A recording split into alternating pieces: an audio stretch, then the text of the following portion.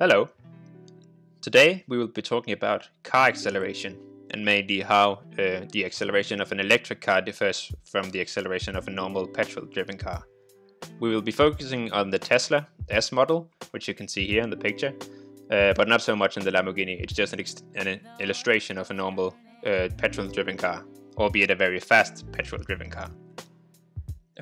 Normally, when you talk about acceleration of cars, you talk about how quickly the car can reach 100 kilometers an hour or 60 miles an hour. This is called the car's 100 to 0 time. Typically, you would think that just by comparing 100 to 0 times, you can tell which car will win a race. This is however not true, as I will be showing you in this video. Alright, let's imagine we have two cars standing in a light stop, ready for a quick race. Let's imagine that the cars would not be going much faster than 100 kilometers an hour because of safety reasons or because the race is just too short to reach that speed. Okay, let's also imagine that we have professional drivers in each car to eliminate anything coming from poor driving. Alright, let's say that car A is quicker than car B. Let's imagine this one, the petrol-driven car, to be car A, and this one, the electric car, to be car B. Alright, the petrol-driven car A, will reach 100 kilometers an hour first, but actually it will be behind when this happens. And this can seem pretty weird, but it's because of the non-constant nature of the acceleration of the cars, which I will show you. Okay, so we have car A, a petrol-driven car, which goes from 0 to 100 kilometers an hour in 3.2 seconds, and an electric car B, which does it a bit slower.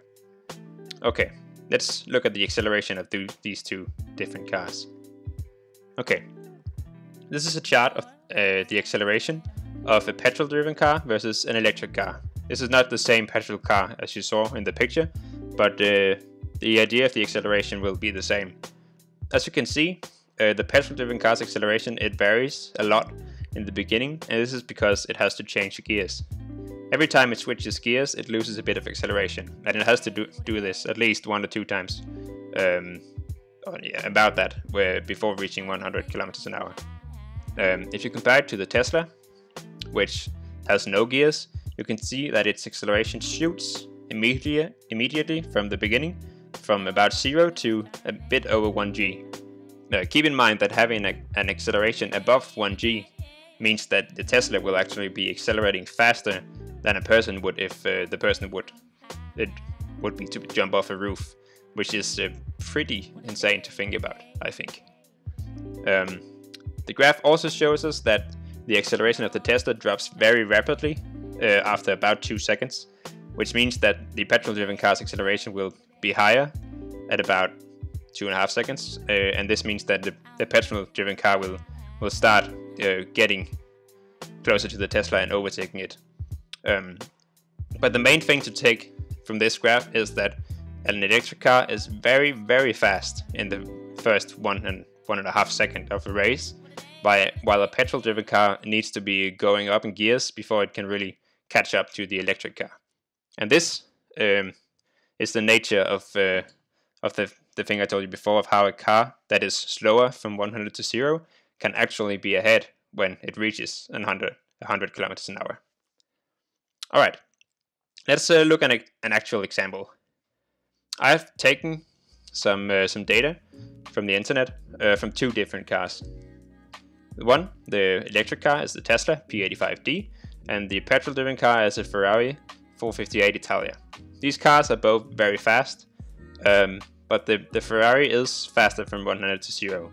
It does it in about 3.2 seconds, as you can see, which I showed you before, while the Tesla can do it in about 3.5 seconds.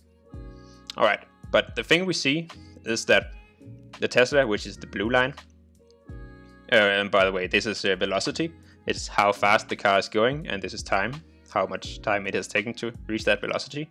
As you can see, the Tesla velocity, it increases very rapidly in the beginning because of this very high acceleration. So it gets a lot of higher velocity than the Ferrari in the beginning, in the first 2 or 2.5 seconds. And at this point, the Ferrari and the Tesla are both going 100 kilometers an hour. So they have the same speed here. But after this point, the Ferrari will be going faster than the Tesla because it has gotten up in gears, and at this point, the Tesla's acceleration, as you saw from the graph before, has dropped quite a bit. So this is the point where the speeds intersect. But this is, however, not what we see in an actual race. What we see when we look at two cars racing, we don't see with how fast they're going. We see how far they have gone. And to analyze how far a car has gone, you need to integrate the velocity graph right here. This is what you do physically. If you have a velocity and you want to know how far the car has gone, then you integrate the graph. Integrating is equal to just seeing how much area is beneath the graph. So let's say the Ferrari does 100 to about, what is this, 80 in 2.46 seconds. The area beneath the Ferrari's curve will be how far the Ferrari has gone in this time.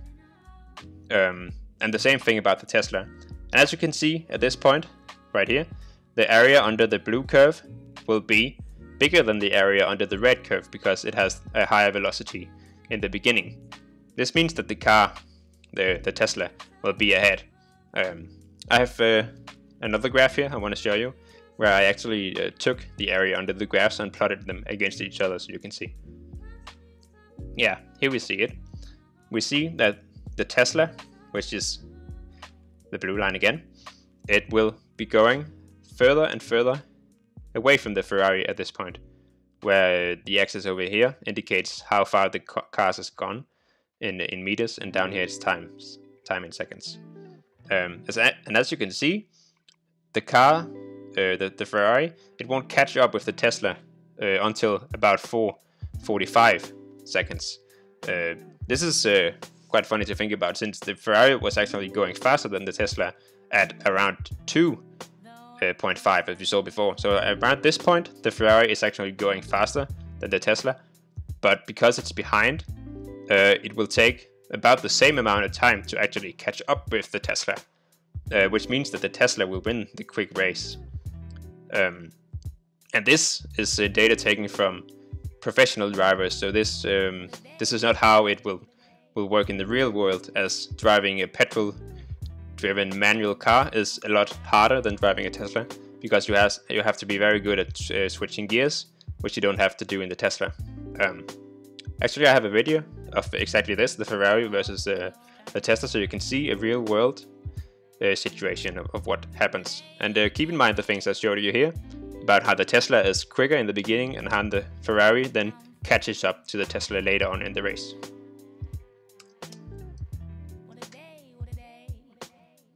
As you can see, in the beginning of the race, the Tesla overtakes the Ferrari. At this point, at around right here, you can see the Tesla is no longer getting away from the Ferrari. The Ferrari is actually catching up to the Tesla, which means at this point the Ferrari is going faster than the Tesla. It's probably going around 120 kilometers an hour at this point, but it still needs to catch the Tesla. So at this point it's going faster and faster, and at this point it overtakes in about above 10 seconds. This means that the cars are going around 200 kilometers an hour at this point. So the quick race is easily won by the Tesla, while the long race is easily won by the Ferrari. Yeah. Okay. I have a last graph I want to show you, which is the graph from before, but I have indicated the area under the graphs with these orange stripes. As you can see, the first part of the race, and this is again the velocity versus the time. In the beginning of the race, the Tesla velocity shoots ahead, and because of this, the area under the Tesla's graph is higher than the area under the Ferrari graph. And the amount that it's higher is exactly the area between the two graphs.